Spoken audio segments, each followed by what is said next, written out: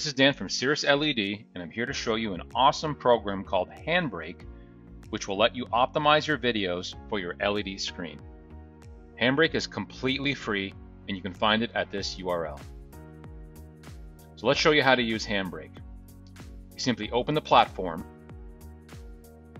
and then you can open your source file, and we'll choose an MP4 here, and MP4s are great for your LED Cirrus screen.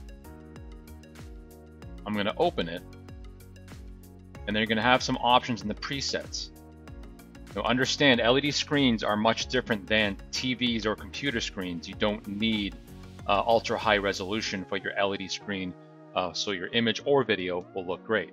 So for any 4x8 screen or larger, I probably suggest 720p, 30 frames a second, or like the 3x8, 3x6 or smaller, 576p is completely fine. Even on a 4x8 screen, 576p would suffice. And this significantly reduces file size, allowing your video to play better on the LED screen. Throwing in a 4K or 1080p file is just way too large and not necessary. As I mentioned, a 720p or 576p file is going to look equally awesome. So we're just reducing bandwidth, so the ScreenHub player will be able to chew through that with ease. So once you choose your preset, let's go for 720p. I then click out, and then I can simply start the encoding,